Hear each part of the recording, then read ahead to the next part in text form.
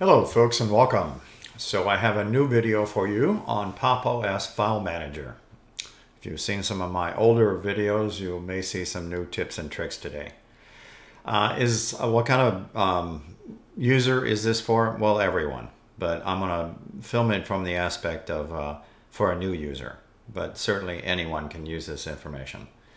So I'm going to be doing lots of tips and tricks with your keyboard and computer mouse scroll wheel. Now I'm using a tower computer with a fairly standard computer mouse. If you need to know the model, it's a Logitech M585 standard scroll wheel. And the keyboard is fairly generic also. And I'll maybe touch a little bit about touchpads in here, but generally just want you to understand I'm using a regular computer mouse with a scroll wheel on it. All right, today I'm going to be talking about the File Manager. And I am filming in 1920 by 1080. You can adjust your YouTube player accordingly if necessary. A lot of your YouTube players play in the 460 modes. That's a lot less screen res than I'm filming in. So for you folks that like to have those minimize, maximize button, you know, that plus or minus thing, I'll also talk about those. Are they necessary? No, because I'm going to talk about a lot of things manipulating Windows, but I'll certainly show you how to install those. So I'm going to use Alt and F4 and continue. Again, this is all about the File Manager today. So the first thing I'm going to do is I'm going to talk about the window itself. Now I chose this mouse pointer, and it's a non-standard one. It's called Radioactive, and I'll even show you where it's installed later. But it has a feature where it works very well with dark themes, and more importantly it has this feature that it points to a line. The line represents the top of this box or window. So your mouse pointer, if you're going to do these tips, has to be below this line. And I'll talk about the preferences for this File Manager next. So double click, that's one way. Click and hold and push up, makes it full screen. Click and hold and pull down. I can also resize the window multiple ways. I can do it this way, or I can resize it this way. I can also move that, but I prefer actually not to do that. I just usually click and hold and then drag it back and forth. The file behavior, the behavior for this, all these actions that I'm showing today is done with double click. If you flip this over to single, you may not get the same desired effects. Okay, just to let you see what my settings are. All right, so can I do this over here? Absolutely. Click and hold, drag it up. Click and hold, pull it down. Double click, double click, double click, or double click over here. Again, it doesn't matter. So for you folks that like those little keys up here, let me talk about a tool that you can install, or at least check to see if you have it installed. If not, head over to PopShop. So open up your show applications and type in TW and look for tweaks. You can see how it's spelled. All my videos have timelines and chapters, and if you don't have the time to watch this video today in its entirety, hit subscribe. That way you can watch it when you have time. And I have over 200 videos on all kinds of subject matter. So let's open up tweaks. There are a couple of things about tweaks that you can do, and I'll talk about the window title bars first. You slide these puppies on, and then you get the two buttons. You just saw them appear in my File Manager also. This is also the box that I use to activate this mouse pointer. I install it in a different location, which I'll show you in the File Manager, but it's activated here. This is your default cursor or mouse pointer. I like to use this one for this demo. So now that you know, you can use tweaks to install these keys. Again, do you need them? Probably not, but in case you want them. How's that? Double click, click and hold, push it up, pull it down. All right, all kinds of different ways. Now, let me continue with the hamburger menu. So if you're missing the sidebar, that's probably why somebody misclicked on that maybe, but walk over to your hamburger menu and just make sure that's active if you want to see that. This, of course, is your shortcut to your folders and other locations like internal hard drives, external hard drives, USB sticks, and etc. All right, so we also have above that is show hidden files and folders. Another name for folders in Linux is directories. So you can either click that or use Control H. I'll be showing lots of keyboard shortcuts. So here's a list of some of them. Again, some of them. Some of them are in here and some of them not so much. So you may want to pay attention and watch the whole video to get some of those tips and tricks. I was talking to a Microsoft user of many years, and he was not aware of some of the keyboard shortcuts. Some of them he was aware of, but wasn't aware of all of them. And I find that amazing that I thought most of this was all common knowledge, but you know, it all depends on your experience level. Control P, he didn't realize was your print command. That one I really almost rolled over on. But anyways, very common one is Control X, C, and V, and A. Cut, copy, paste, and select. I'll show you different ways to select. Control and the plus key, Control and the negative key. So there's not lots of different things. So I'm going to show you a horrible screenshot that I got off the internet, off the keyboard. I'm not sure if the white one will work better, but I got it partly cut off. So let me go full screen, and I will resize this as far as I can get it. I know this is out of focus, folks, and I can see it on my screen also. But in general, the proximity of your keys on your keyboard, Control key, Alt key, possibly two, they're on the side of your space bar, and possibly another Control key here. I'm going to be using a lot of combination of Alt and F4 to close windows. I'll also use the Alt key and the scroll wheel on my computer mouse, and the Control key also on my computer mouse scroll wheel. I'll also be using combinations like Control and the plus key, minus key, and the 0, just to name a few. As long as that's clear, let's talk about some icons. So you can click the little arrow down here, and you can certainly hit the minus. This takes all day in my book. You can also use the Control key on your keyboard and hit plus, or Control 0 for 100%. You can also hit the Control, hold it down, and hit the minus. I'm holding down the Control key while I'm doing this, right folks? Hopefully you understood that. I can also hold down the Control key since I have a USB-based computer mouse with a scroll wheel on it. Again, my model number is Logitech M585 if you're curious. I'm scrolling back and forth. That's all I'm doing. Holding down the Control key while scrolling back, scrolling forward, scrolling back, and in between. Okay, so a couple ways of doing that. Again, there's several keyboard shortcuts to explain this. So over here I have some pictures. So if I'm wanting to use some of these keyboard combinations and scroll wheel things, let's open up an image. I'm going to double click on this guy here with a funny looking hat with a bunch of paint coming out of it and what it looks to be. So we have the standard click, zoom in and out. We also have the little bar that you can change the zoom levels. All right, and then you can also use Control 0 for 100%. Hold down the Control key and hit plus, minus. Now, if you hold down the Control key and try to scroll on your computer mouse, it just jumps around like this. That's not what you want. Hold down your Alt key, and then scroll with your computer mouse, resizing the image all the way down to 2% and as far as 2000. It's a lot of scrolling, I know. So I'm just going to bring his arm in view and let go of the Alt key, not the Control key, Alt key. And I'm going to grab and center that image. In other words, click and hold. And then I'm going to push down and hold the Alt key and scroll forward. Again, you could have two Alt keys. I'm using the right one, and now I'm using the left Alt key. It doesn't matter, as long as you're holding it down and scrolling. If you don't like it, then click. Or you can use Control plus or minus, or Control and 0 for 100%. All right, so this image here doesn't have much exposure and all that good stuff, but some things you can have digital information brought in also. All right, so I can use the X in the corner. I can also use Alt and F4 to close that. So Alt and F4 it is. So I have a digital image here that was shot by my wife. It's our backyard. It's named 15.jpg. That's a perfectly legitimate file name. I just threw that up there to have a little fun. Okay, I can go full screen.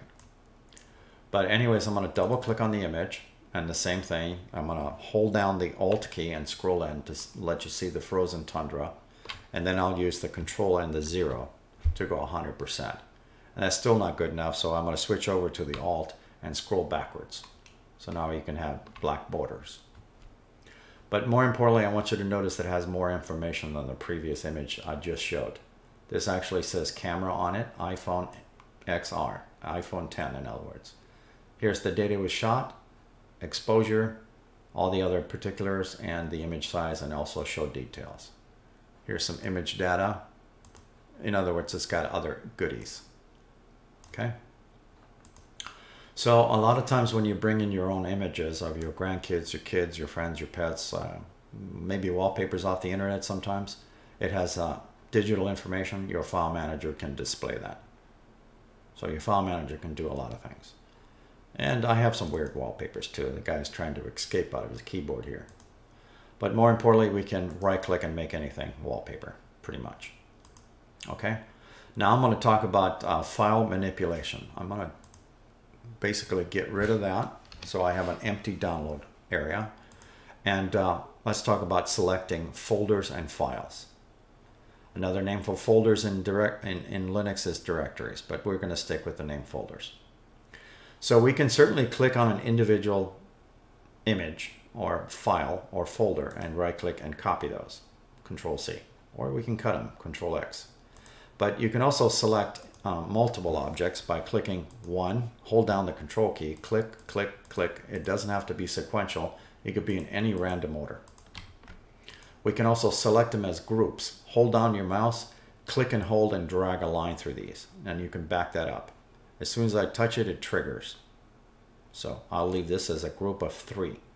And then I'm going to hold down my Control key and I'm going to select the top 3 here as part of this group and right click and copy these. You can see the butterflies highlighted still.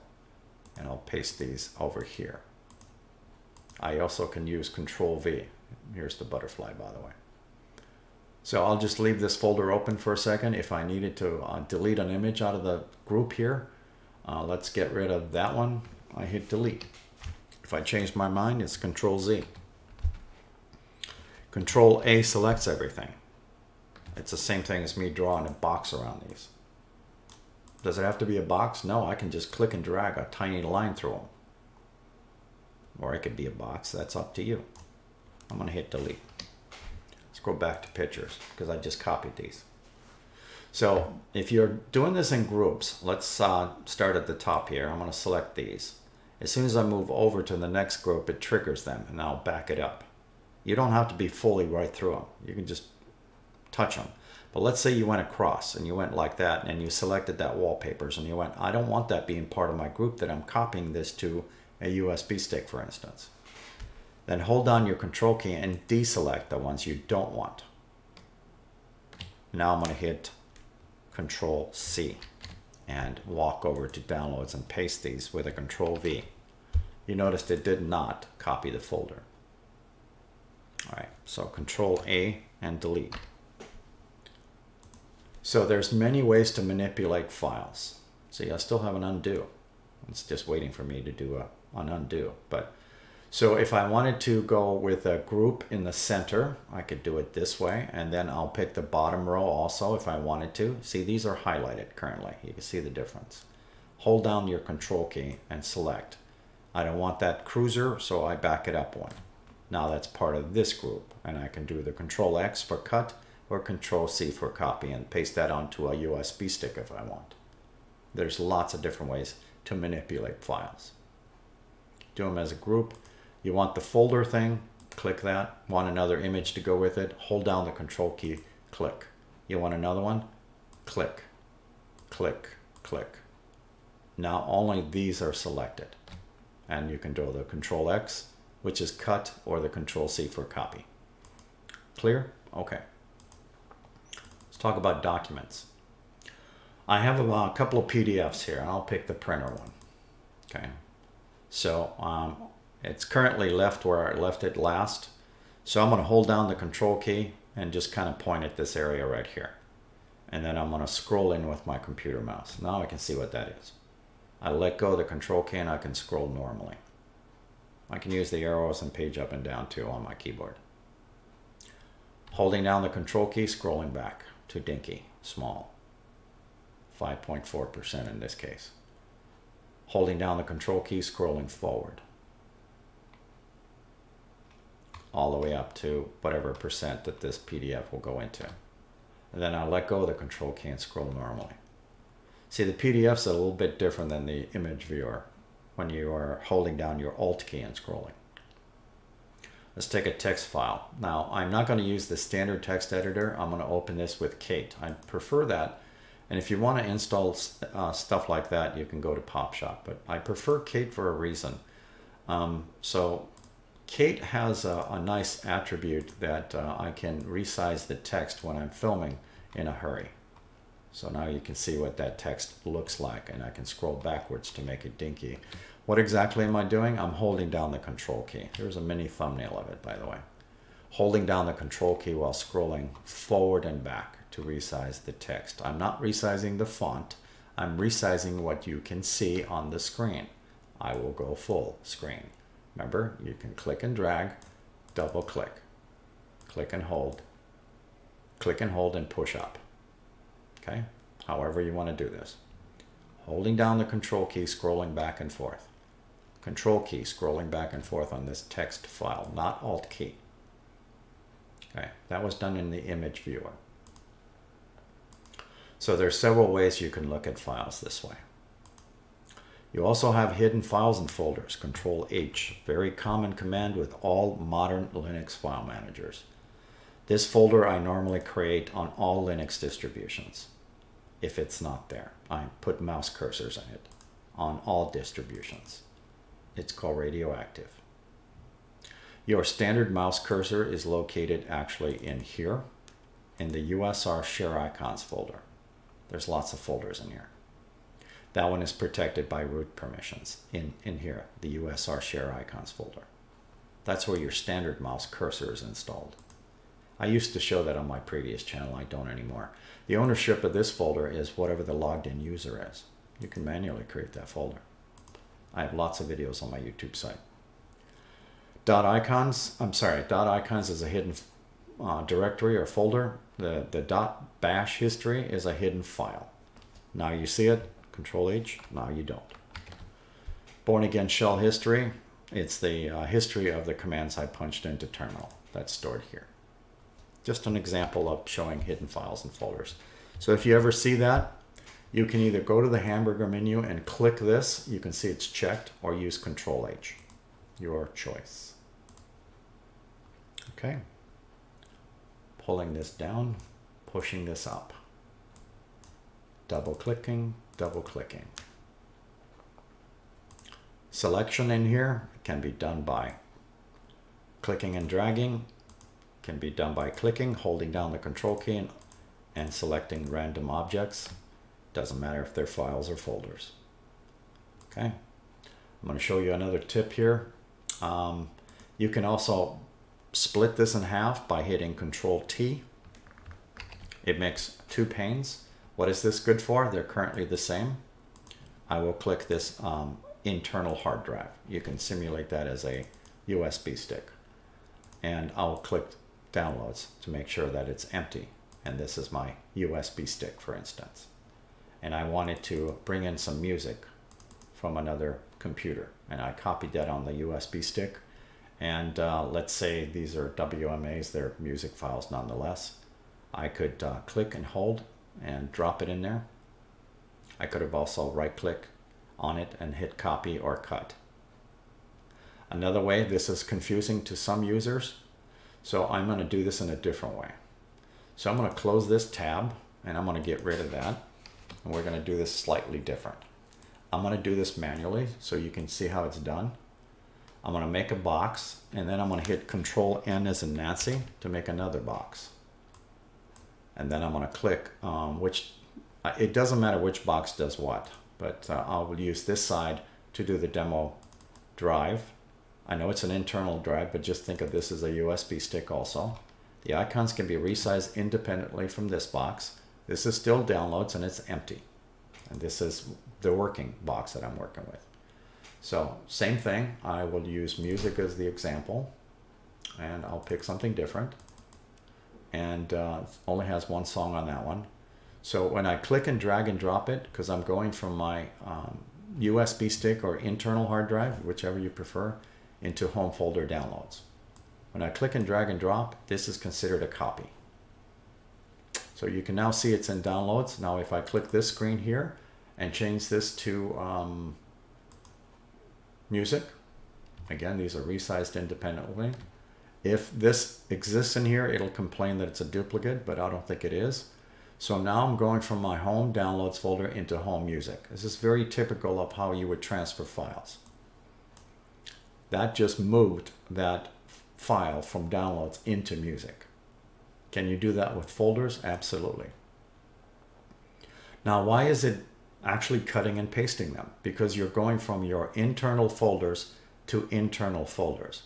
When you go from other devices like internal hard drives, external hard drives, or USB sticks with two boxes, you are copying with the normal click and drag. You can use other key combinations, but the general click and drag is considered a copy process. Does that make sense? Click and drag. I'm not doing anything special with my keyboard. And I don't want to confuse you by adding some other derivatives in there, because you certainly can't. If you want to keep it simple, you want it to do a cut and paste, then you can right click on the object and do the cut and copy and cut. Or cut and copy, I should say. Okay, to make it simple for you. When you start getting used to this, you can add some more additional fancy functions, is what I call it. All right. I'm in the 21st minute, and I'm just going to rehash this. So double click, click and hold, pull it straight up, pull it straight down. Right click, resize. Adding these keys, you need what tool? You need this tool installed, tweaks. Click that, title bars are down here. Don't like the buttons here? Switch them over to that side if you like. That's also done in here. If you decide to add a mouse pointer, you saw one of my videos and you're not too sure, they are installed in this folder here. And I do recommend that you probably watch one of my videos on how to do this, to add these things, because I also have on my YouTube site a link for you to a nonprofit website that has over 700 of these kind of guys. Again, you can watch any of those videos. They all get installed usually in the same locations, if not all. They're in .icons and USR share icons is normally the two locations that any Linux file system gets them installed. Picking them, however, is done differently for different systems. This one happens to be done with using tweaks. Because there's no selections in your settings for this currently. I'm sure that'll be fixed sooner or later, but it's done in here. Again, this is your default cursor. I'm using this one. I didn't want to make any more information about this mouse cursor, but thank you for watching.